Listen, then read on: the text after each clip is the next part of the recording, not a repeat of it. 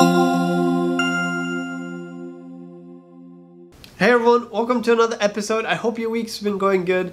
For this week's episode, I'm going to talk a bit about how do you know when your colors feel right in early stages, and how do you create mood and atmosphere in your painting. I got a great question from Morodora asking similar, how do you go about it and how do you paint your light and shadows? And what I wanted to do is paint in a scene where a girl at a train station, and then change the light of day of it to later in the afternoon. We started early morning and ended late afternoon. I thought it was pretty fun to paint, and I want to share some of my thought process behind that. If this is something you're interested in, I hope you enjoy this episode, or if you simply want to improve your colors. So let's start painting, shall we? So the first thing I kind of want to start with is just blocking out some lines to try and figure out the scene itself. The idea was actually inspired by an article I read a long time ago in Japan about a train station that runs only for one person. There's this girl in a high school, and they decided to she was the only one who takes the train through the station, so they only run, it comes and picks her up in the morning and closes at night, and they didn't want to shut down the station because it was the only way for her of transporting from and to school. So I kind of wanted, that was kind of inspiration for it. And blocking in, once I got the drawing done, I started blocking in the shadows. And I'm trying to add shadows of things we can't even see in the image. So as you can see on the left, I'm adding a lot of shadows. Even though we don't see anything creating the shadow, there's something outside the frame itself that is casting it. And I think that's something you can think about as well whenever you do your paintings is, you can suggest things that are outside the frame of the image, just to add a bit more interest, because I wanted to add some more darker value on the side and on the right, so we can frame the character in the center, because the whole painting is based around her being in the middle. Once I feel comfortable with the shadow that I have and the general drawing, I feel more relaxed in adding colors into the image, because I kind of have the big questions answered. And I kind of want to also break down the image into essentially two layers. We're going to have the foreground elements, the sky, the ground, the train station on one section, and we're going to have the sky on a separate one, and just kind of paint it flat. Sometimes we overlap things when we're painting. Early on, it kind of doesn't matter. We're just blocking in things anyway, so I like being able to be loose. But separating out those two makes it a bit easier, because we're going to have some things overlapping in the sky. And I think having some sort of layer management always tends to make the process easier.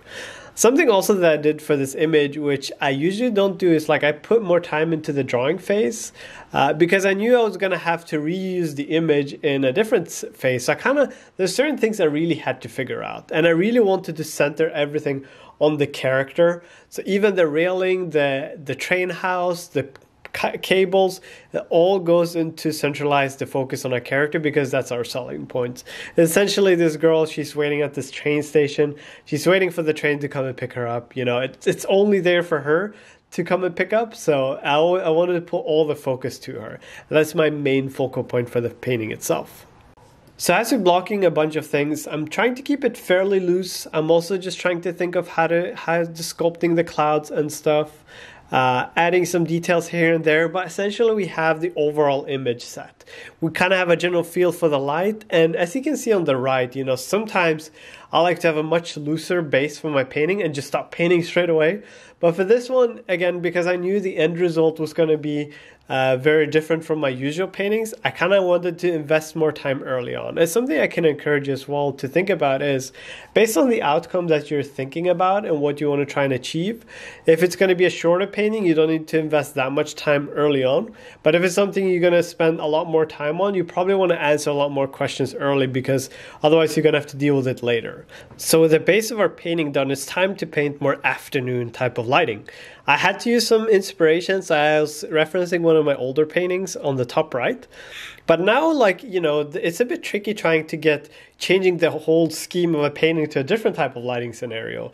It's something I'm trying to do gradually. I'm not trying to do any major changes, but there's certain things I know I want to do. So I'm slowly massaging things back and forth. I started playing with some adjustments layer where, an adjustments layer, if you're not familiar with it, it's there's a lot of different ones in Photoshop where you can tweak, for instance, all the purples in your image or all your darks in your image gets more purple. There's a lot of different ways you can achieve it with color balance, gradient maps. There's many different ways of going about it, but I'm slowly adding different things. I'm adding the sun behind the character, trying a bunch of few things, and like you keep seeing me going back and forth between some adjustment layers and turning it off, because the adjustment layer is helpful to a degree, but it also has to add other things to make sure it feels natural. So slowly by slowly, we're adding more stuff. I'm adding more desaturation, you know.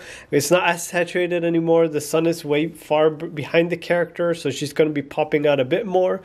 Overall, darkening down the values, popping in some highlights in the sun, and just slowly building that up over time, just to try and make it feel more normal. Because if we, for instance, were to jump straight away into adding all the contrast and stuff, I would find it too difficult to do it, and it would probably stress me up. But having that reference I had early on, it kind of gives me my vision of what I'm trying to achieve. So I know where I'm going for. It's just about getting there and not getting too worried, you know. It's just step by step where we go about it.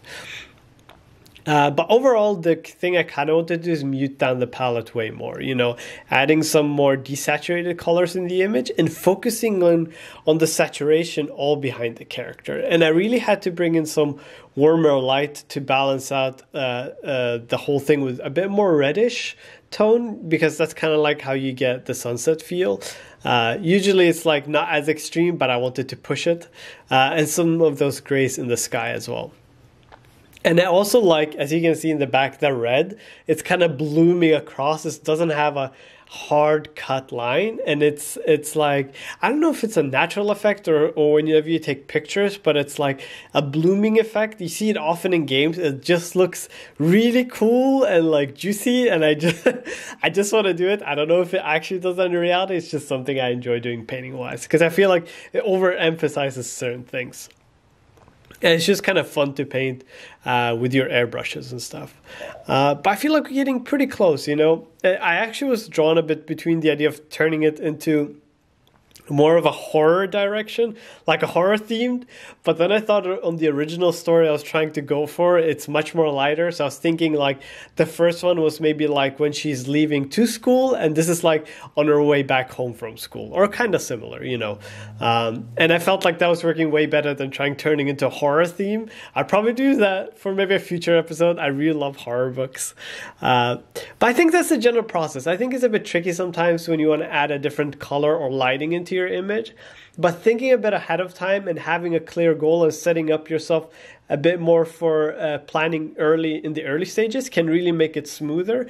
And don't get stressed up, just step by step you massage it in, and eventually you're gonna get there. You just gotta have your goal for the lighting you want to go for. And with that, we can wrap this episode up.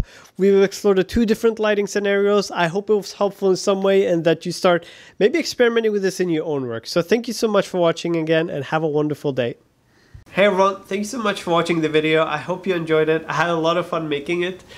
Be sure to let me know in the comment section below your thoughts if you have any other questions. And I put up an episode each Friday, so be sure to subscribe to be notified when it comes out. Have a wonderful weekend. I'll see you next time. Bye.